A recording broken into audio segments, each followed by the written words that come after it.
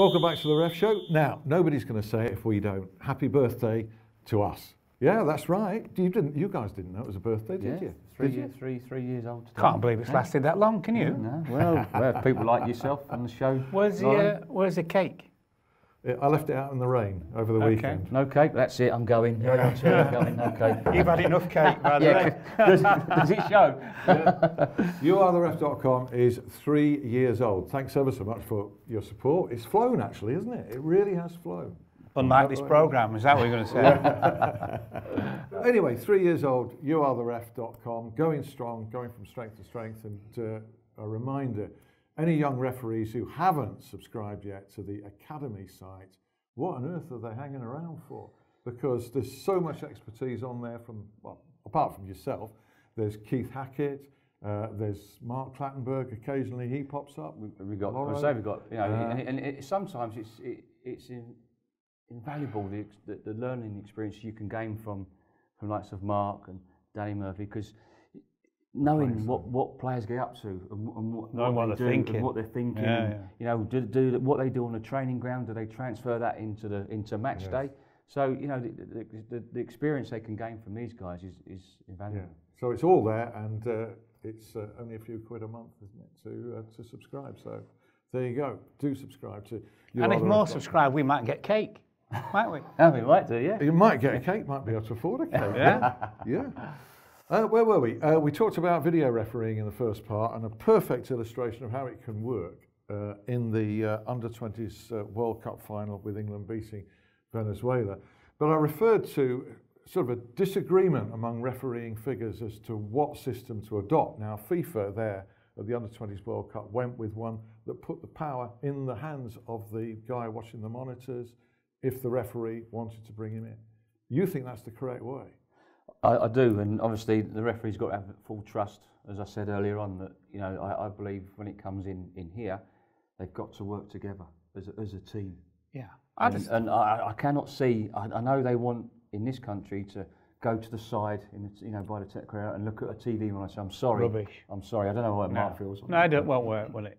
Well, but can the VAR guy call it to the referee before the referee? Or is it all in the referee's control? No, for me, I think the referee has to initiate that contact with the VAR. But what if he'd made an absolute howler and hadn't said anything? Surely there must be a system where the guy goes, hey, you might want to see this. I think it's going to go like the cricket. As soon as something happens, they're going to go upstairs anyway, straight away, aren't they? I mean, well, why not? If there's an element of doubt, that's why the whole thing's in it. Just like Bjorn Kuipers did. You know, he done that. But what's wrong? The referee hasn't noticed that he's made a howler, and the guy upstairs, it's obvious to everybody else. What's wrong with it? Telling him, just saying, hey, by the way, I think you might want to look at the game and look at this. It's common sense, is it not? Yeah, absolutely. And we've no need to know, in a way, you know, what the process is. No, we just want, the whole thing is to get the right decision, is it not? Yeah. So whatever way it takes. There's a couple of people who wouldn't agree with you, guys. I mean, well, don't tell me they're in charge of the referees. Yeah, well, David Ellery, the technical director of the International Football Association Board and the chief of Professional Game Match Officials Limited, Mike Riley, both appear to have said that they favour leaving the ultimate control in the match official's hands, i.e. that he has to review, if necessary, an incident. He has to physically see the incident? Yeah, but the logistics of that... So he's got to go off the pitch? Apparently, well, how else? Yeah, unless he's got handheld... Yeah, but is that big enough? So but that's going to be a very public spectacle, isn't it? Well, it's not only that. You're then going to get, players congregating round, managers, the coaching staff. It's going to be chaos. And they can't see what's going on behind their back while they're doing it. No. So what you're going to do then? Otherwise, put it down the tunnel. So you've got to No, I don't get it. It's a non-starter for both of you guys. That. Yeah. Well, I think so. I think Mike Riley and David Ellery got to take a good look at themselves, haven't they? What they're trying to bring in. It clearly shows it works in the World Cup in under 20s. Yeah, and actually it was good that there was such a high-profile demonstration of how it can work, because that gives people confidence in it, doesn't it?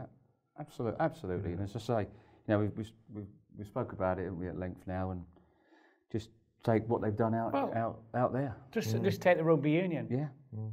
So he calls for it, is it a try, was it not a try, etc. He doesn't go off the pitch, the ref, does he? He just waits for the information.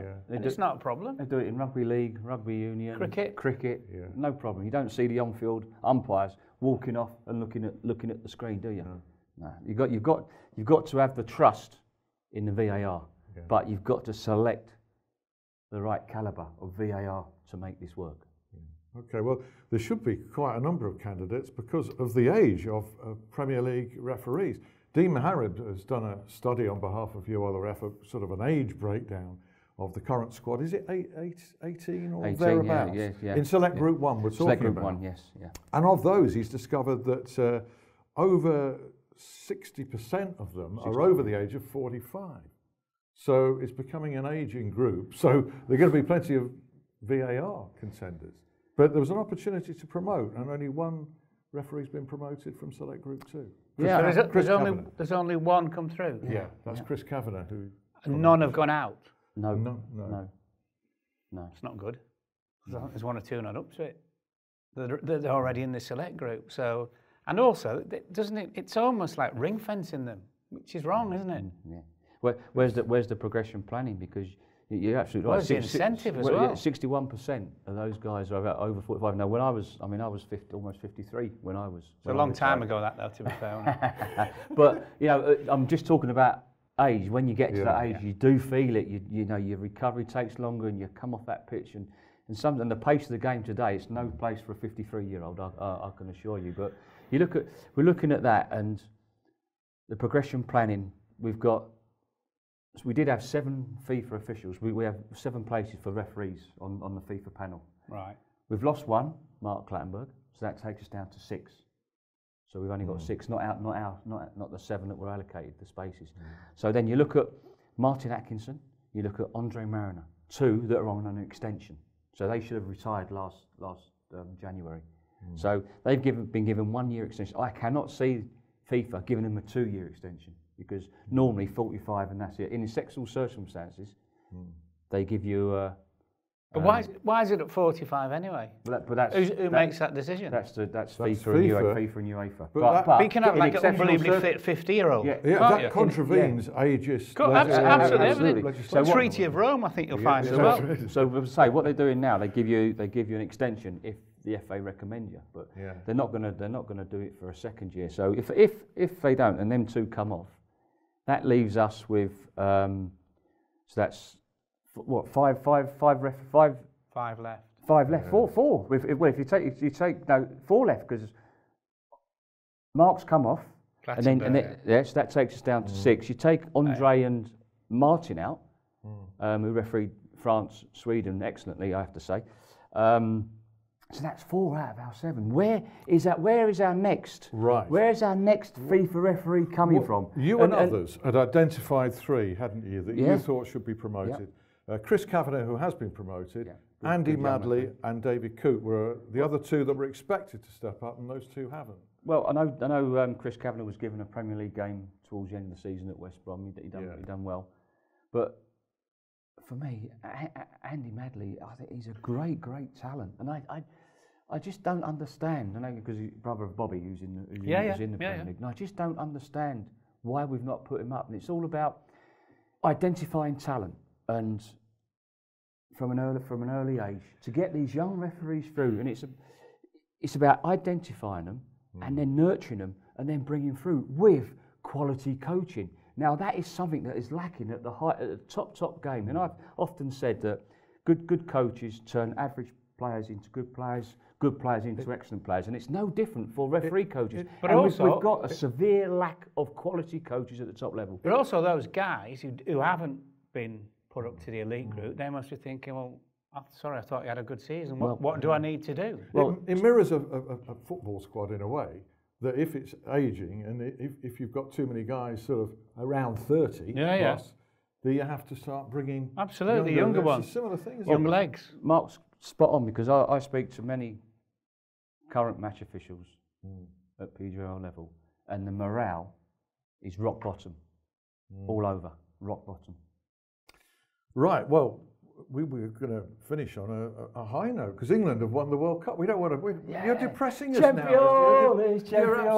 You're depressing us. But what I want just finally, in the 30 seconds that remain, is somebody to defend Joe Hart. Now, as an ex-goalkeeper, he's taken a.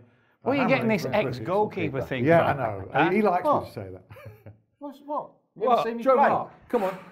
15 seconds to defend Joe Hart. Listen, I thought they were 2 excellent free kicks, and if it had been Messi, they'd all been talking about Messi and not Joe Hart. And also, I didn't see any goalkeeping pundits talking about Joe Hart over the weekend. That's because there's now ref pundits. That's the problem. They're taking all the money. We've got both here, a referee and a goalkeeper. No, you've got one. You just got one. Thanks, Laura. I love you too. Thanks, guys. That's brilliant. Hope you enjoyed it, and do rejoin us for another ref show next week. See you then. Bye.